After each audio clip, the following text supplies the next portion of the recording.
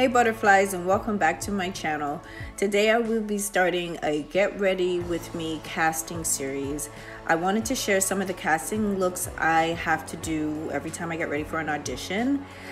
Today I actually have a callback, so I thought what better way to start my casting series with the look I got a callback for, which is hijab woman.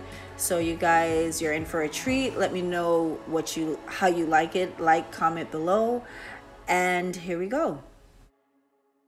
So today I have a callback. It's morning, and since it's an actual callback, time is of the essence. I kind of pre-did my lashes and my brows just to save a little bit of time and then give you guys like a few pointers. Every time you get an audition from your agent, you want to make sure you're reading the breakdown, and the breakdown gives a description of what the client is looking for. The description will tell you what to wear, what the character is. So this particular casting that I have a callback for is for a national commercial. The character is hijab woman. Just a friendly disclaimer, this was just solely for the audition that I'm doing today. This is not to offend anybody. I do have to wear, or had to wear, a hijab for the audition. So I will be showing the full look with the makeup and the hijab, and showing the full look after. Resources that you guys should probably think about when you read descriptions and you're unsure of what you need to do. Pinterest is a good resource. Google is a good resource when you're thinking of what to wear. This breakdown for hijab woman was flowy, modern, fashionable. So for me, when I thought of modern and fashionable, I think of boss lady. That's what I got from the breakdown, or that's what the idea it gave me. Now everybody kind of looks at a breakdown and kind of take what they think the best character to come up with, or best description. Sometimes you could get a breakdown and the breakdown is like all over the place, but it's best to put some of the adjectives in Pinterest, and then that should help you out. For my look today, I want to do more of like a boss lady. I'm gonna do a bold red lip. I'm gonna do a smoky eye, but I don't want to do black for a smoky eye, so I'm going to do something a little different. So I'm gonna start with my Mary Kay primer. Yeah, I'm old school, but this is a really good primer. It's really silky to the skin. It's really light. So I usually just put it in the places where I put the foundation the most. And my foundation that I'll be using today, will be MAC. So generally I don't usually apply like tons and tons of foundation for anything that I do, but it is it's good coverage, really good coverage in my opinion. Since I do get a lot of questions about, you know, how I try to, get ready for castings, how to get an agent, stuff like that. I am running a boot camp. The boot camp that I have coming up is November 23rd. So it's every weekend, every consecutive weekend starting from November 23rd. It'll be a session 1 boot camp for anybody who is interested in learning about the business.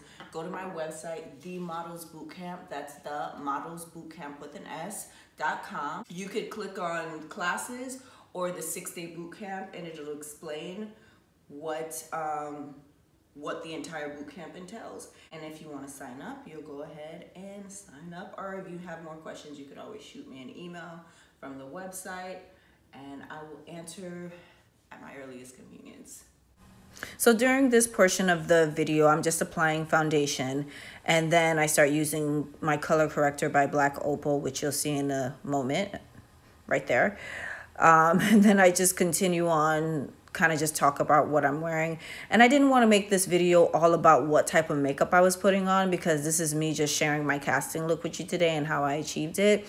I really wanted you guys to get the idea how to prepare for an audition. And the best way, you always want to make sure, like I said, read the breakdown.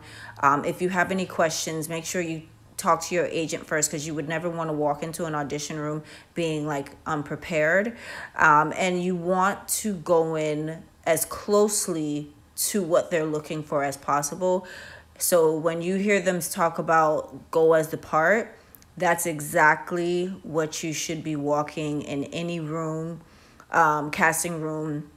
You want to go looking the part, as close to you can get the part, because when someone sees you, when the casting director sees you, they want to be able to say, okay, that person, we want to cast them. So you want to look like what they are looking for. And right there I talk about, that's Anastasia, her concealer cream kit that I was using, just a side note. But yeah, when you go into any casting, you just want to look as closely to the part as possible.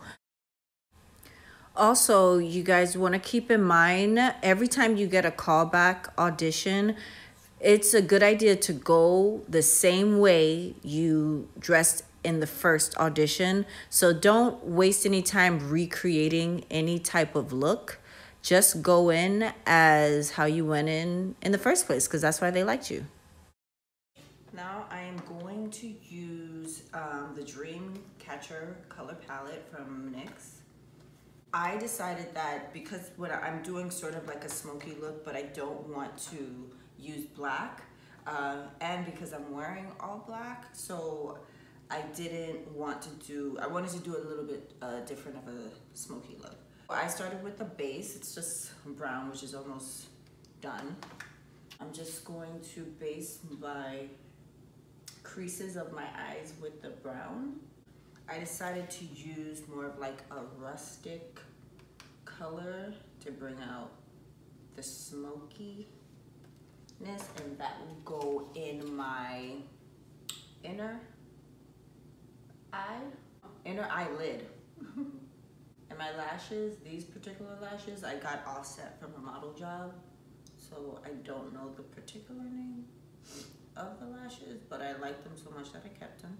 Uemura is kind of an older makeup line. I really love it. When I used to live in New York, I used to do a lot of shows. They would have different makeup designers, makeup artists makeup, sorry. And Uemura was one of them, and I just love their colors. And this palette, as you can see, is pretty much almost gone. Their gold is amazing. Probably one of the best metallic golds I've ever had. This is also a metallic. It's kind of purplish, pinkish, fuchsia, if you will. And I used that for the outer eye. When I first did the look, when I was getting ready for the actual audition, I used another purplish color that was a little bit deeper, but this one is like brighter and more metallic, so I really like it. So I'm gonna use this for the outer part of my eye.